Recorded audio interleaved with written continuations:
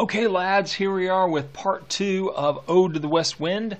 And this particular video, I've decided to stick with not only the Musgrave Pencil Company, but also the Jumbo Pencil. And now we're looking at the Choo Choo 8500. Isn't that cute? I mean, you know, I wish I had a little child again so that I could,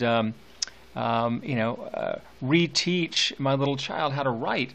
But I've given a bunch of these to my daughter. She's 16. I mean, she doesn't appreciate nearly as much as I would like her to, but it's okay. You understand that, I'm sure. All right. So here we are. Let's just remind ourselves once more of the terza rima here. So we're going to go with the A, B, A, and then lay and bay. So we go B, C, B. Yep.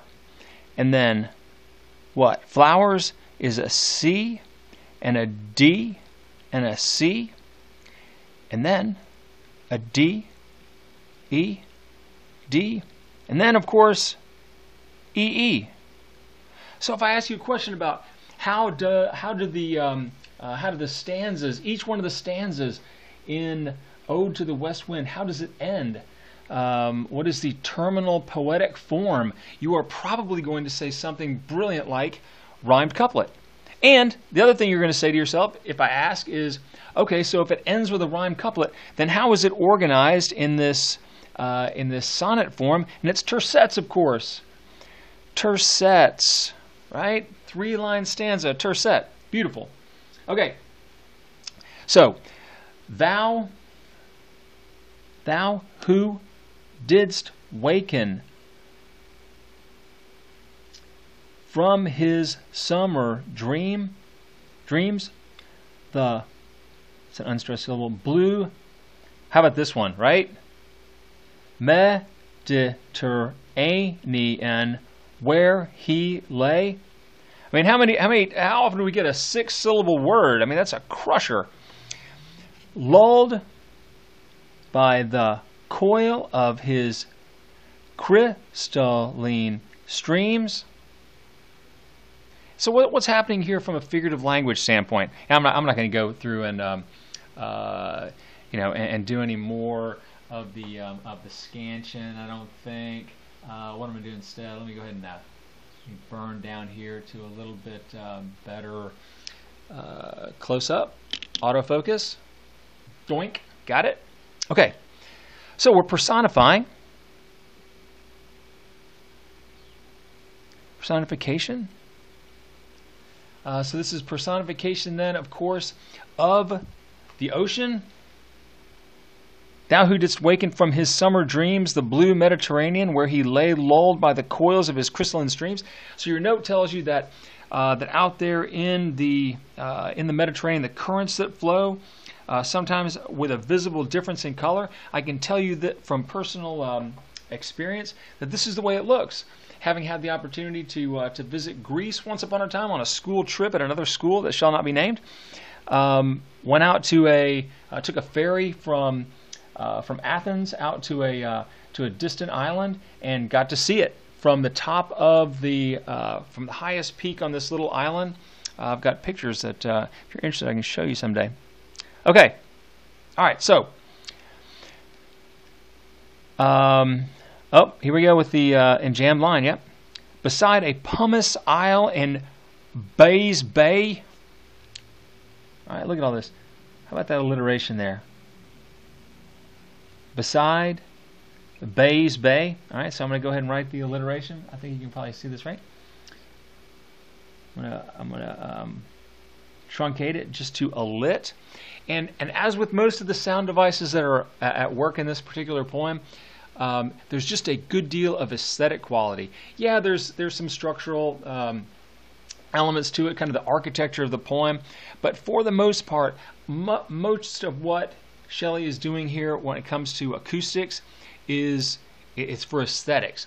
And remember that when you have the sort of acoustic elements that are playing together, it's designed to draw the action closer to you. So it narrows the distance between what the speaker is describing and the reader's experience. Yeah? Okay. Other thing that you want to pay attention to is this: how much sibilance there is in the poem. That would be a great quiz question, I'm pretty sure. So let's go ahead and write it here as sibilance. We all know that sibilance is a profusion of repetition of S sounds. Okay, so if we look at the let's just look at the sibilance here in this terse set right here. So beside a pumice isle in Bays Bay. How about if I circle them like that? That'll be better. Does everybody know what pumice is? No? Okay, well, pumice is a stone. It's volcanic stone, and it is so light that it will float in water. How about that? It's full of, it made bubbles and so forth, and so the bubbles burst, of course, and then it's, like I said, it's a super light stone, but it's also used, it's sort of rough, of course, and so like your mom probably has a pumice stone maybe somewhere in the crib that she uses to, wear away kind of calluses and that sort of thing. All right? Okay, and saw, I'll circle them from now on, saw in sleep old palaces and towers quivering within the waves intenser day. All right, so again, all that sibilance. Absolutely marvelous. Okay, sibilance. All those S's. And saw in sleep old palaces and towers quivering within the waves intenser day, all overgrown with azure, moss, and flowers. Azure, we know what azure is? Blue, right? All right. All overgrown with azure, moss, and flowers. And so what is he talking about here? Isn't he talking about the bottom of the sea? So we know that there's lots of vegetation and so forth at the bottom of the ocean. Okay. So sweet. Yeah, we got to keep going with this. Azure, moss, flowers, so sweet, and scents, faints, picturing them, thou for whose path the Atlantic's level powers. Can't escape it. Look at all that. Look at all that sibilance. And what's it supposed to sound like? Maybe what? The hissing of the wind? The hissing of the wind? Probably so. Can I just go ahead and say parenthetically that a woman with her baby just walked by.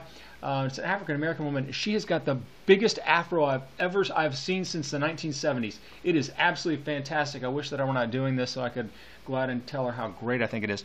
Okay, anyway, back to work. All right, so cleave themselves into chasms while far below the sea blooms and the oozy woods which where. Look at all those W's. Woods which where. Some nice alliteration there, right? Oh, how about the W in oozy? And I'm not talking about that, automatic weapon.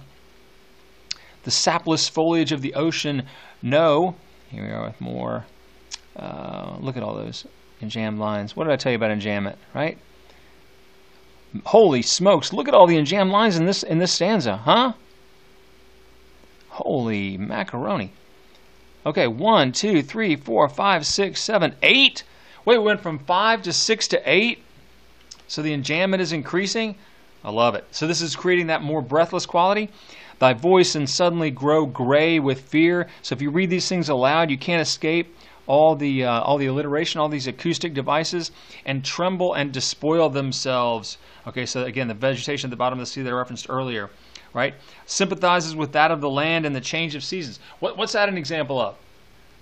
Well, that's pathetic fallacy, right? Where the natural world behaves in sympathy with the human world, right? And here we are again. Oh, here. All right. Now, how about this one? Oh. If I were a dead leaf, thou mightest bear. So, as in, oh, look at this. If I were a swift cloud to fly to thee. Well, what do we got there?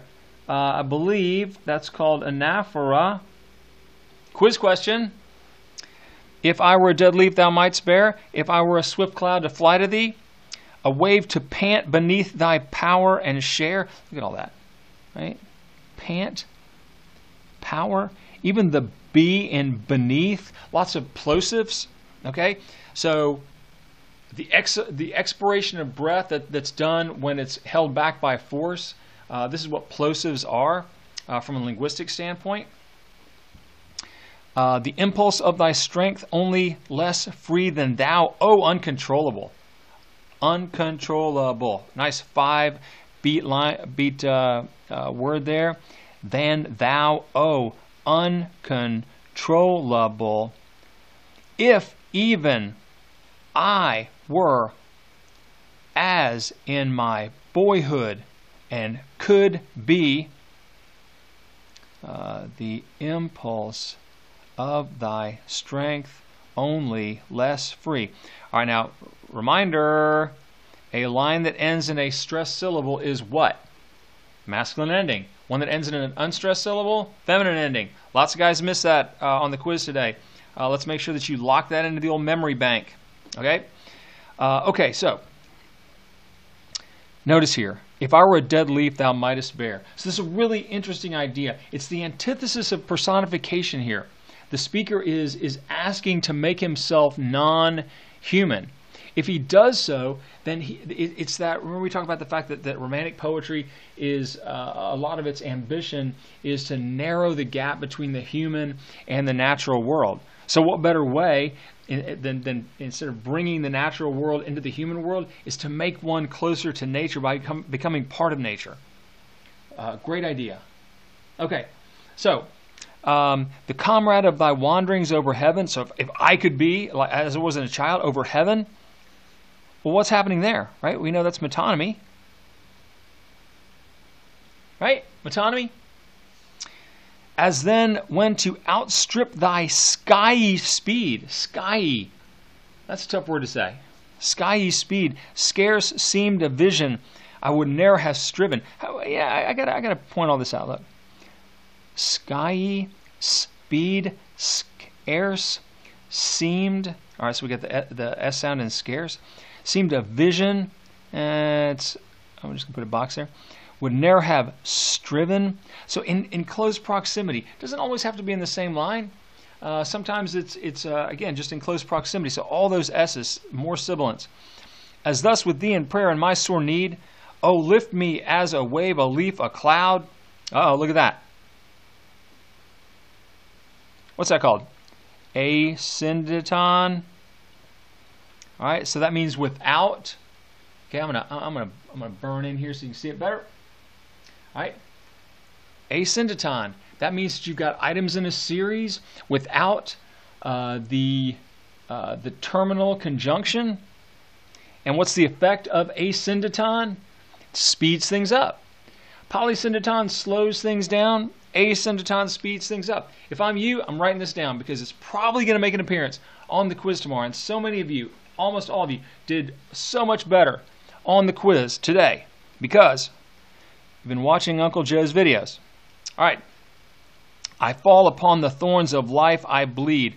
And that's just almost an entirely spondaic line. I fall upon the thorns of life, I bleed. Look at that. Whew. Okay. I bleed. A heavy weight of ours has chained and bowed one to like thee. Yeah, it's the sort of the ethereal nature. The west wind's been around forever. Tameless and swift and proud. Now, it's nice. He puts these commas here, in this case, to slow you down a little bit more than you would even with just the basic polysyndeton. Okay? All right. Now, notice something about this. Look at this. Right? What happened in this one stanza?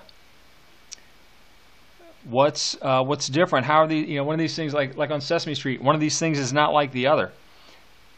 The way that this stanza ends is not the way it ended up here with what? Oh, here.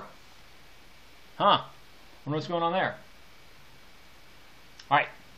Let's flip on over. Last stanza. See if we can knock this out under the 20-minute mark. All right, here we go. Make me thy liar. Make me thy liar. All right, so what kind of liar are we talking about? Well, we're talking about the same kind of liar that made an appearance in Mutability. Remember, it's that what's known, I think in your note, it's the Aeolian lyre. So it's the otherwise known as a wind harp. And I was really hoping that the wind would stay up here because I've got a wind chime out front of my front door here, and I was going to open the door so that you could hear it. But oh well.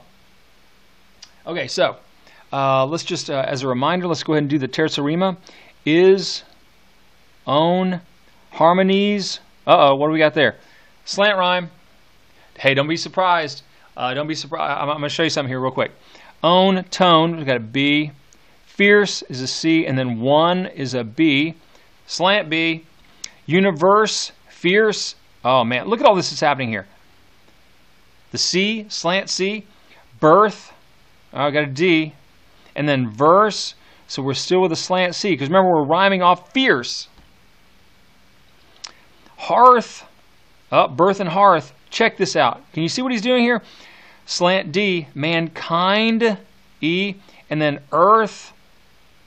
Birth, hearth, and earth. So we're back to regular D. And then mankind, wind, slant E. And then behind. Look, homies, this is probably what's going to happen tomorrow. I'm going to say you're going to have to write the rhyme scheme for the fifth stanza. And if you're doing it, you're going to write it like this. You're going to go A, B, slant A, B, C, slant B, slant C, D, slant C, slant D, E, D, slant E, and E. Now look, I shouldn't have to remind you of this because 2 people missed it today on the quiz, which just drives me insane. When you are designating the rhyme scheme, you are using lowercase letters. The only time you use uppercase letters is when you are designating a refrain line. And a refrain line, of course, is one that repeats exactly. Mostly exactly. Like the villanelle, I think I told you, is a poetic form, is one that it uses an array of different poetic forms. So when we're talking about form, remember, not only are we talking about like the names of types of poems like, sonnet and villanelle and ode and this sort of thing, but it's also the stanzaic forms that we're talking about. Okay? So make sure that you remember when I talk about form, I'm talking about stuff like the stanzas and the architecture into which the poem has been arranged. Okay, so here, in the end, again, still speaking, we're still in apostrophe. Make me thy lyre even as the forest is. What a great image. So he wants so the wind blows through the forest, okay, and the boughs of the trees and the leaves and the pine needles and everything, they all, sound is generated off of those things. So notice the image echo of if the lyre, which is generally stuff it's like hanging down, right? So if it's the so if I've got a wind chime out there and I got the stuff hanging down, right, different lengths and different widths, right, super long here, okay, and so as it's hanging down, look at that great drawing. So as it's hanging down, I better autofocus that. So as it's hanging down and they're knocking against each other, then they're making music, okay? And it's semi-random music because each one of these little guys is going to be tuned to one that's like it. Let me get one in the background, okay? And how about that? Perfect. Art students, be excited about what I just did there for you. Okay, there we go. And the wind is going to, of course, blow through it like this, right? And make it move, make music. All right, make me thy lyre even as the forest is. What if my leaves are falling like its own? Uh-oh. Sounds like we got a little mortality issue going on here, don't we? What if my leaves are falling like its own? The tumult of thy mighty harmonies will take from both a deep autumnal tone. Images of decline. Sweet though in sadness. All right, here we go. What's happening here? Sweet though, what kind of figurative language are we talking about? Is that a paradox? Methinks it is. Be thou, spirit fierce, my spirit. Be thou, spirit fierce, my spirit. So he's asking the west wind to basically come into him, right? Remember the inspiration thing? come into him and make him a fierce spirit. Be thou me, impetuous one. Listen to that. Be thou me. Be, got the internal rhyme. Isn't that internal rhyme? Be thou me. Man, that would be a great quiz question. Okay, right? Look how I'm going to mark it down here. Quiz question, internal rhyme. Beautiful. Internal rhyme. Be thou me, impetuous one.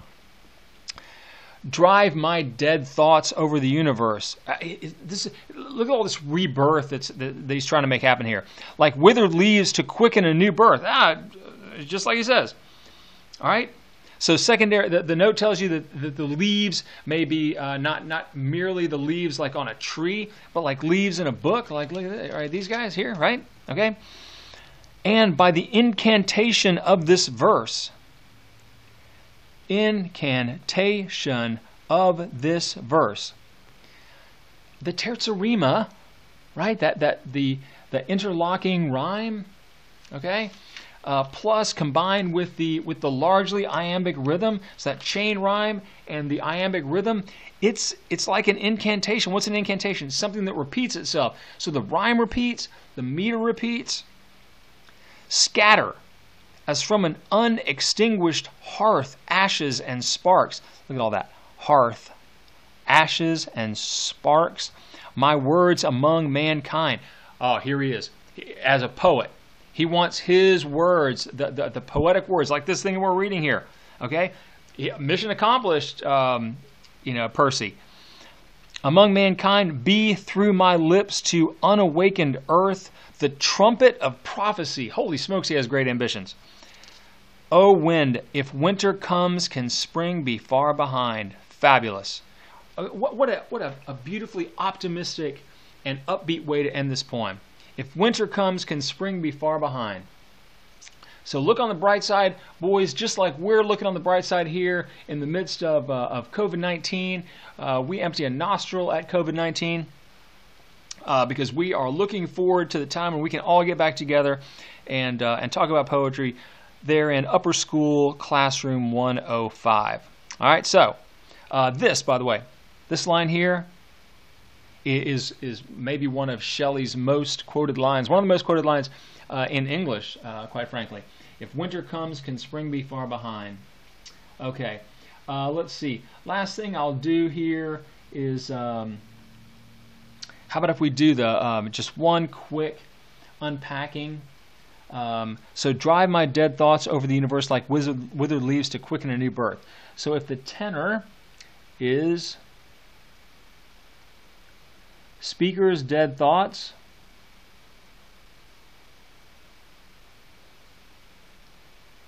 all right, speaker's dead thoughts, vehicle then of course is what? Withered leaves. And as the note says, we're talking about like my old poetry, maybe that was not quite as great. Okay, withered leaves. So it could be the leaves of the tree that are dead, and they're now going to be replaced by the new leaves, by the verdure of spring. All right. So tenor, speaker's dead thoughts, vehicle, withered leaves, and then what's the ground? Of course, the ground is the lifeless, insubstantial,